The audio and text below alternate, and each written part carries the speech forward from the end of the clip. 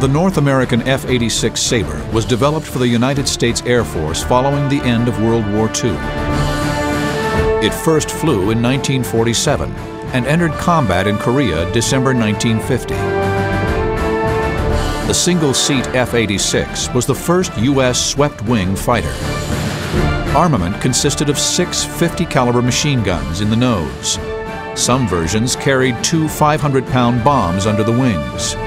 We had a wonderful gun sight in that F-86, and as soon as that gun sight was locked on, pull the trigger, hear 6 50-caliber machine guns chattering at one time. Even could smell the smoke coming back from the guns.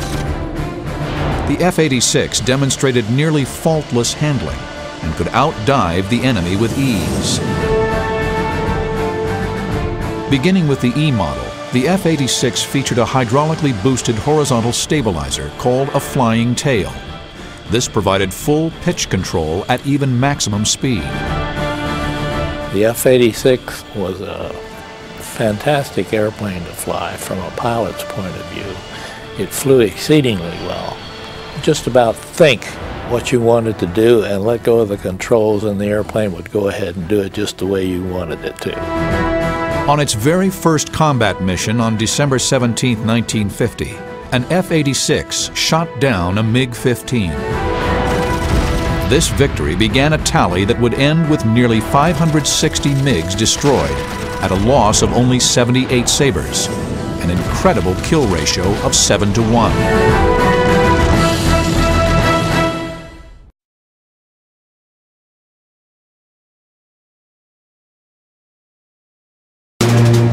In 1940, North American Aviation designed the legendary P-51 Mustang in response to the British need for a high-performance fighter aircraft. The Mustang featured the most advanced laminar flow wing, an ducted coolant radiator positioned under the rear fuselage that greatly reduced drag. It was considered by the Royal Air Force to be an outstanding aircraft, despite its lack of high-altitude performance due to the limitations of the Allison engine. Eventually, the Mustang was fitted with the more powerful Rolls-Royce Merlin engine that could do about 440 miles per hour in level flight. And so they ended up with a very remarkable airplane. The Rolls-Royce Merlin had a 2-stage, 2-speed supercharger, and that gave the Mustang outstanding speed at low altitude, high altitude. It was quite maneuverable, and it had a lot of fuel. It carried 6 50-caliber machine guns in the wings and was capable of carrying rockets or 2,000 pounds of ordnance for ground attack missions. When fitted with under-wing fuel tanks, the Mustang could escort bombers all the way to their targets and back, a feat no other single-engine fighter could perform. The longest mission I ever flew was 6 hours and 55 minutes on D-Day, and but that was all patrolling at cruising speed, never using very much power. P-51 Mustang, it was a great airplane. The Mustang had a successful career as a fighter bomber and a tactical reconnaissance aircraft, and served in every theater of World War II. The Mustang figured importantly in the Korean War and continued to serve in the air forces of several Central American countries into the 1970s. Over 15,000 P-51s were delivered. It remains an icon of World War II aerial combat.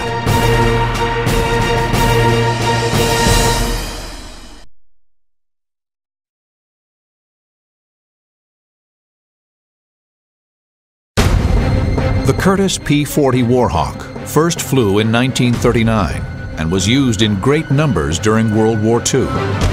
The P-40 was essentially a P-36 aircraft refitted with a liquid-cooled, supercharged Allison V-12 engine that did not offer more power than the old radial engine, but allowed for a smaller frontal area that helped to reduce drag.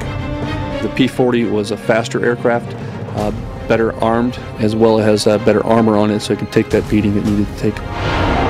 The single-seat, low-wing, all-metal fighter was armed with 6 50-caliber wing-mounted machine guns and one 500-pound bomb. The P-40 had good agility, especially at high speeds and low altitudes, but was not even comparable to the highly maneuverable Japanese fighters, such as the Nate and Zero. General Chennault's American volunteer group, better known as the Flying Tigers, flew P-40s with great success against the Japanese aircraft. The type of attacks he typically set up was to come in at high altitude, make screaming diving attacks against Japanese formations, take the energy that they built up, zoom climb up to a high altitude again, and come back around. He told his pilots, do not dogfight with the Japanese airplanes. It was certain death. Even though the P-40 was considered mediocre, it was rugged and reliable enough to play a role with Allied air forces in all theaters of World War II.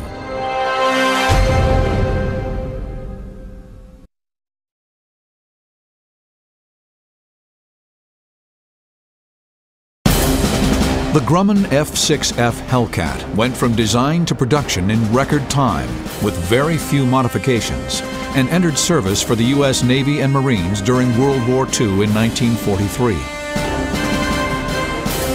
It was initially developed to modify the F-4F Wildcat, but a completely new design simply replaced it. The single-seat fighter featured a low-mounted wing, backwards retracting landing gear, and better armor protection. Taking advantage of its 6 50 caliber machine guns and more than double the fuel capacity of the Wildcat, the Hellcat proved effective at any altitude, despite its additional weight. It's a 100% better plane than the Wildcat, and I flew it in right off the bat and without any difficulty. It was like sitting in the seat of your mother's lap. In its first big air battle, 91 Hellcats fought 50 Japanese Zeros and destroyed 28, for a loss of only 2. During the last 2 years of World War II, the Hellcat was credited with 75% of enemies shot down by U.S. Navy pilots. On April 6, 1945, Lieutenant Bill Hardy became an ace when in a single 70-minute sortie, he engaged and destroyed 5 Japanese aircraft. I have about equal amount of time and several hundred carrier landings in the Hellcat as well as the Corsair, which were contemporaries. The Corsair is a nicer flying airplane, but I would rather, if somebody's shooting at me, be in a Hellcat. The Hellcat can't be beat if somebody's shooting at you. In all, the Hellcat destroyed over 5,000 enemy aircrafts and boasted the best kill-to-loss ratio at 19-1. The Hellcat was America's all-time top ace-making aircraft, with no less than 307 pilots credited with the destruction of 5 or more enemy aircraft.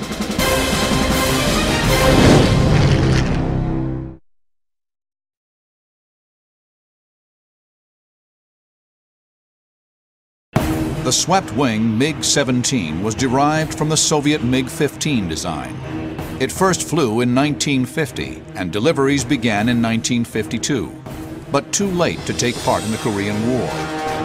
The MiG-17 was a general-purpose day fighter, armed with 3 cannon, but could also carry a bomb load under the wings. It was more powerful and maneuverable than its predecessor, and could outturn any operational jet fighter then in existence. The first MiG-17s didn't have an afterburner. Now the 17Es had an afterburner. But if you went vertical with the fight, then you had an advantage with the afterburner, that you could light your burner and get the fight going vertical instead of going horizontal. In 1956, the MiG-17 became the first missile-armed fighter in Soviet service, equipped with 4 radar-guided missiles. The MiG-17 saw action with the North Vietnamese from 1965 to 1973 and became a major thorn in the side of the U.S. Air Force and Navy.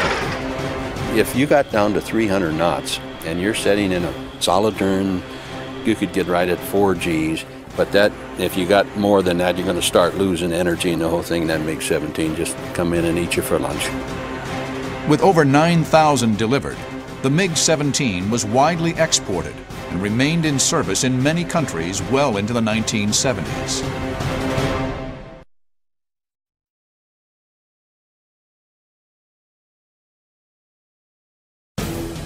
The Me-109 was designed by Willy Messerschmitt in Germany and first took flight in 1935. The single-seat, lightweight fighter was of all-metal construction, featuring a closed canopy and retractable landing gear. The Me-109 boasted superb low-speed handling characteristics. Its fuel-injected inline engine could operate at high altitude, but the airplane suffered from lack of range.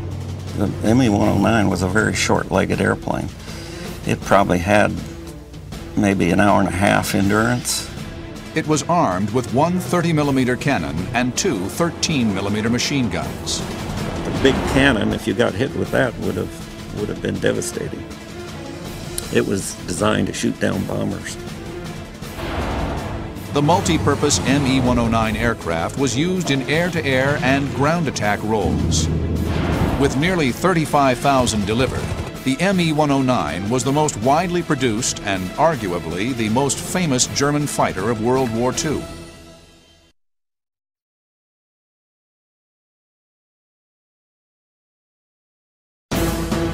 The F-8 Crusader was designed by Vought in response to a U.S. Navy requirement for a carrier-based supersonic fighter. It became apparent in the early 50s that the Navy needed this capability. The Air Force was ahead of the Navy in that regard with their airplanes, having gotten several supersonic airplanes out there, and it became obvious that that was the way to go. On March 25, 1955, the prototype Crusader first took flight and Mach 1 was exceeded. The single-seat fighter featured a variable incidence wing that could be pivoted up 7 degrees and acted as a speed brake to reduce landing speed. It was equipped with a push-button autopilot and a search and fire control radar system for enhanced all-weather operation. Armament consisted of 4 20mm cannon and 4 Sidewinder air-to-air missiles. On July 16, 1957, Major John Glenn set a coast-to-coast speed record of 3 hours and 23 minutes in a Crusader, making it the first non-stop transcontinental flight to average supersonic speed. In 1962, it was the Crusader that went in low and fast to photograph the Cuban missile sites during the crisis. The Crusader was used by both U.S. Marines and U.S. Navy during the Vietnam War and had a kill ratio of 19-3, the best of any American fighter during the war. A patch was issued to commemorate this great plane. You're looking right at a pilot, and the inscription on it is, "When you're out of FH, you're out of fighters." And the guy's got a tear in his eye. And so that was kind of our feeling. The Crusader was the last American fighter with guns as the primary weapon and served as a frontline fighter and photo recon aircraft for over 30 years.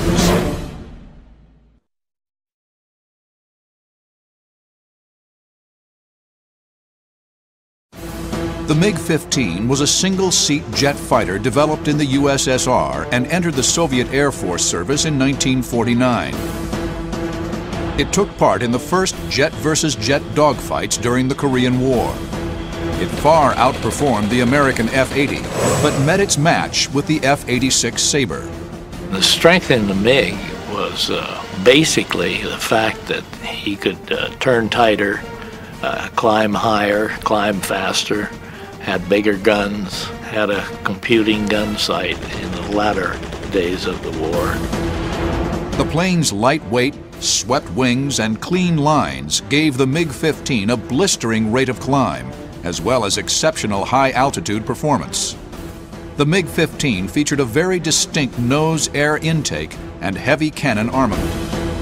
MiG carried 2 23mm cannons underneath the nose, plus another 37mm cannon underneath the nose.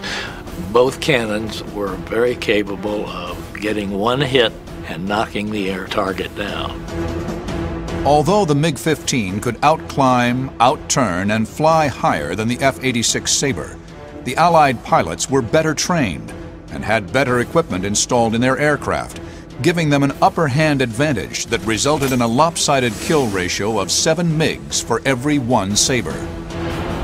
The MiG-15 last saw combat in the 1967 Arab-Israeli War.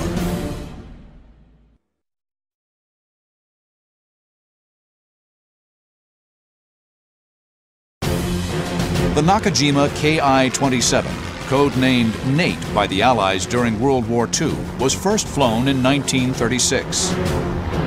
The Nate was Japan's first monoplane to see frontline service, first against the Chinese in 1938, then against the Russians in 1939. The low-wing monoplane featured the Nakajima trademark wing, with a straight leading edge and tapered trailing edge. It had very low firepower, a couple of machine guns. It had fixed landing gear. It was slow. The one thing that the Nate had was maneuverability. In combat, the Nate would eventually suffer due to the absence of self-sealing fuel tanks and lack of armor protection for the pilot. There's two very different design philosophies between the American fighters and the Japanese fighters. The American fighters are built for muscle, for strength, and the Japanese fighters were built for agility. The Nate escorted bombers in the Pacific during early World War II. It was soon replaced by the Oscar, but continued to serve as a trainer. Near the end of the war, they were equipped with 1,000 pounds of explosives for use as kamikazes.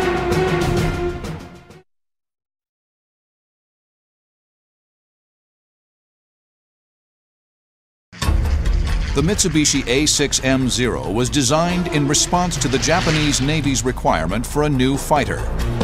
The single-seat, low-wing monoplane first appeared over Chungking in August 1940, when 15 Zeros shot down all defending Chinese fighters.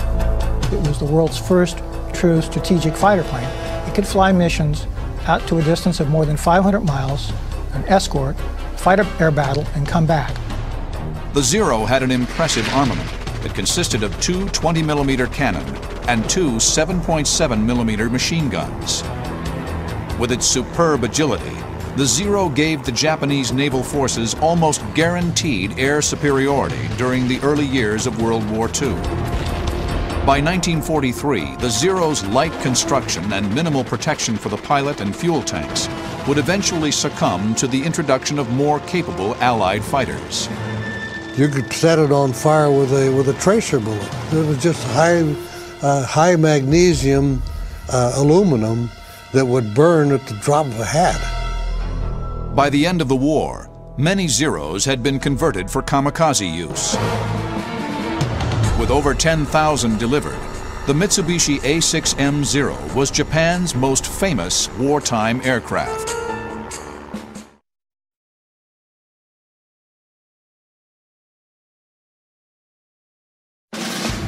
During World War II, the most widely used fighter by the Imperial Japanese Army Air Force was the Nakajima Ki-43, codenamed Oscar by the Allies. The Oscar was designed to be faster and have a longer range than its predecessor, the Nate. When the Japanese introduced the Oscar, they introduced an airplane that was still slower than the P-40, and the P-40 had a higher roll rate and could also outturn the Oscar above 250 miles an hour. However, under 250 miles an hour, the Oscar was extremely nimble and could easily turn inside a P-40. The all-metal, low-wing Oscar featured an all-around vision canopy and two machine guns. The Oscar is comparable in performance to the Japanese Zero. Turns similar, has similar armament, similar armor in that it's very lightly armored. The Oscar tended to disintegrate when hit by heavy .50 caliber American ammunition. Over 5,900 Oscars were delivered during the course of World War II, with the last squadrons being used for both kamikaze and homeland defense.